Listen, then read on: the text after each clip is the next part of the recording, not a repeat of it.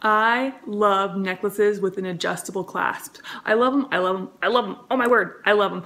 I put them on almost all my necklaces that I make. I just think they're fabulous. I especially put them on when I am making a friend a necklace so they can adjust their necklace according to how short or long they want it, and they're just perfect even if you're just making it for yourself. What if you need a necklace that has to be really close to your neck, or an outfit that needs to be long? The adjustable clasp is such a perfect clasp for that kind of situation. So today I'm going to teach you what you're going to need to do in order to make a necklace with an adjustable clasp. So let's get started. So in order to do a necklace that has an adjustable clasp, this is what you're gonna need. You're gonna need your tools, of course. You're gonna need your cutter tools. You're gonna need your pliers, your long nose and your round nose pliers. And then, of course, your beads that you want. Wire, I have a 0.46 gauge for this one, so it's a bit thicker wire than a 0.3. You're gonna need chain. You're gonna need chain. And for every adjustable clasp, I always use a lobster clasp.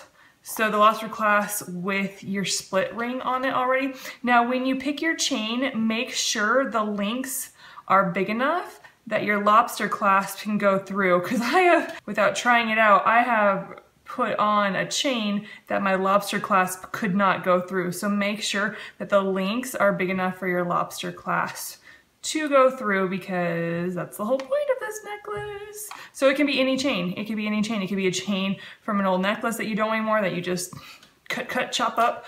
It could be a chain from a store that is just, you buy the chain that you want, or wherever. But I use all different kinds of chains from different necklaces, from different places. I love chain. Chain's one of my favorite things I use for necklaces. So first thing you're gonna do, you're gonna, of course, make your pattern for your necklace. I already have, and you're going to string it along the wire, which I already have for you as well. And then you're gonna put your clasp on. So what you do, you're going to get your, you're also gonna need, your crimping bead. Crimping bead's important for this. Get your crimping bead on. Get your lobster clasp on. And then you're going to make a loop around the lobster clasp, or around the split ring that's attached to the lobster clasp. And then you're gonna put it through your crimping bead. So what you have here, you got it through your crimping bead. Make sure that there is enough leeway for your lobster clasp to move.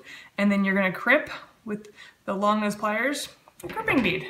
Yeah, man. And then, of course, you do not want to cut this. Never cut it, because if you cut it to the crimping bead, then most likely your necklace will fall apart. But you're going to want to put it back through that extra wire, back through your beads. And even if you just threw one bead, you've done enough. And so I'm like, one bead's fine. One bead's fine. Cut it.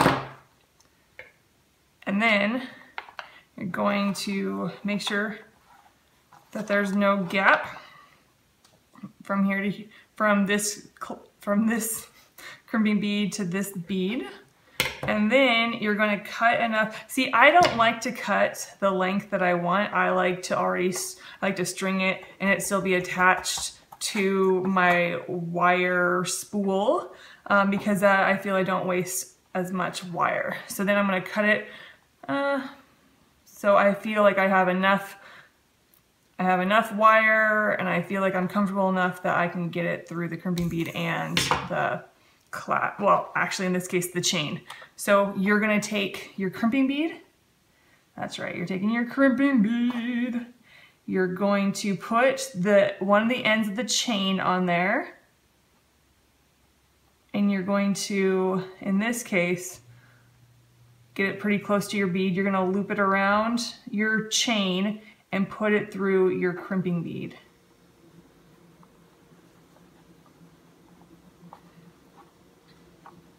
Now, of course, you want enough give for your wire connected to your chain. You want your chain to have give, but also you don't want a lot of gap between your crimping bead and your bead. So you're going to make sure there's not a lot of gap and there's not a big loop. So you're gonna hold onto the chain and pull your wire. I like that. I like it a lot. And I'm going to crimp it. I'm going to crimp my crimping bead. So, yay, look at that. I love it. And if you have too much chain, you can cut it, of course. But you have your wire. You don't want to, again, cut it to the crimping bead. You want to put it back through your bead. And that is what I'm going to do. Put it through your bead. Put it through as many beads as you want. At least one.